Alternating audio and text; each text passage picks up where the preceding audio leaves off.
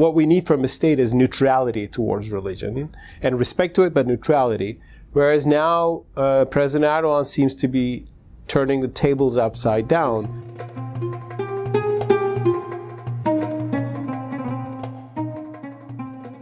Hello and welcome to the Inside the Middle East question and answer series at the Middle East Initiative. My name is Joseph Ataman and I'm a second-year master's candidate at Harvard Center for Middle Eastern Studies and editor-in-chief of the Harvard Journal of Middle Eastern Politics and Policy.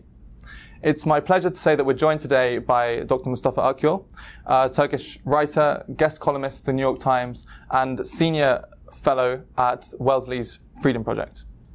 Thank you very much for joining us. It's a pleasure to be with you. Thank you for having me. Perhaps to start off, Turkey now seems more defined by its religion than ever before in the history of the near century-long history of the Turkish Republic.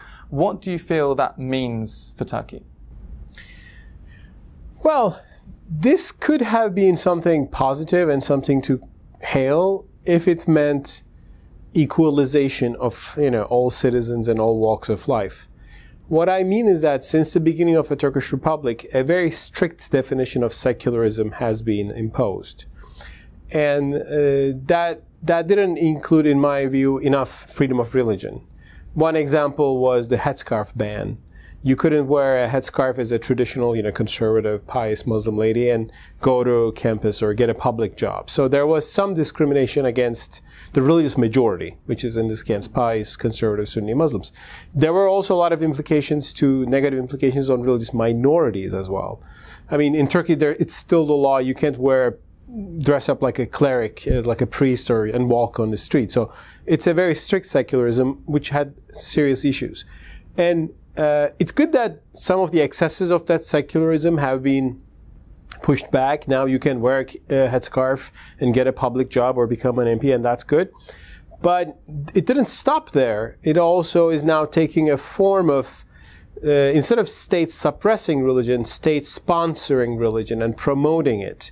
And promoting a religious conservative identity as the identity of the new ideal citizen. And that's where I have concerns lately, because I think what we need from a state is neutrality towards religion and respect to it, but neutrality. Whereas now President Erdogan seems to be turning the tables upside down. The formerly looked down upon, religious conservatives are now the new ideal citizens. And I can't say, it's been directly imposed by law yet. But when you look at the language used by the president and the new political culture that is unfolding, now it seems the secular Turks look like the outcasts, second-class citizens, and that is worrying in that sense. So how do you reconcile the need for religious freedom with the common trend now in Turkey for this kind of strong-arm politics? Basically, the issue is the size of the state. I mean, in Turkey, the state controls a lot of things. Every university is tied to a central body which is tied to the president, which gives the president the right to appoint the presidents of universities, for example, which was in the past, that institution was at the hand of more secularist Turks, so they were discouraging, religious practices in universities. Now it's the other way around. And when you have such a big leviathan, if you will, people try to capture it and use it to their advantage. And interestingly, when President Erdogan, his supporters, the ruling AKP, when they didn't have that whole state power, they were critical of it and they were sympathetic to arguments about liberalizing it. A smaller state looked like a good idea. Once they captured it, they liked the big state. And now they're actually expanding it more and more. So state control over the academia, state control over media, state control over civil society is now growing. And that is worrying because in the past, the secularists controlled it, but they were a minority in the society, so their control went to a certain level. Now there is the worry that it can actually become a very big state, and with an authoritarian, patriarchal, political culture and ruling elite, and having the majority behind them. So that is a concern. You wrote recently in one of your columns that Turkey is now a dangerous place to be a public figure.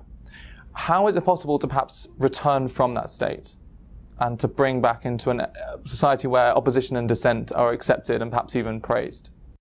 Well, if I knew the answer, I would get a Nobel Peace Prize or something. I don't think anybody has the answer. what is happening today in Turkey is that we are going through a kind of a sense of historical revolution. President Erdogan and his supporters believe that the real nation, the core of the nation, it was pushed outside of power for a century, and now they are getting their country back, which sounds like democratization, but also which is actually discriminatory against the old elite, which are now the outcasts. And in their mind, democracy means elections. So once you win the elections, you will have the right to control everything from the media to campuses. They don't have a notion of like autonomous institutions in a democracy. Rule of law is not very much praised. It's about the rule of the winner, rule of the people, and that winner is defined as somebody who embodies the nation and its inclination, its will, it's called. There's little understanding of democracy as a pluralist system where, yes, the winners rule, but within certain rules, and the minority and the opposition has a legitimate right. And there's a lot of conspiracy theory which is tying the opposition to conspiracies against Turkey. Therefore, if you are with President Erdogan, you are a patriot.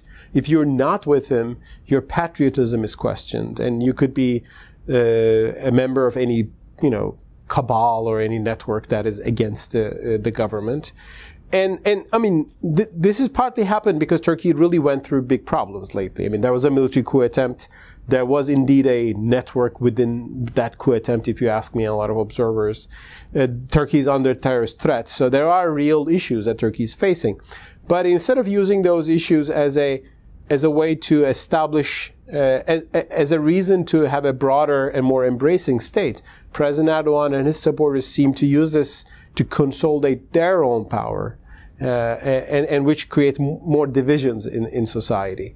So it is hard. I mean, I think President Erdogan and his supporters think that once President Erdogan has more and more power, Turkey will ultimately become a wonderful place, with a real ideal democracy and so on and so forth. I think they have to live through this and see that a democracy is not just established by one faction of society. You have to be more embracive. How they will get that, I don't know. I think it will be through some trial and error process.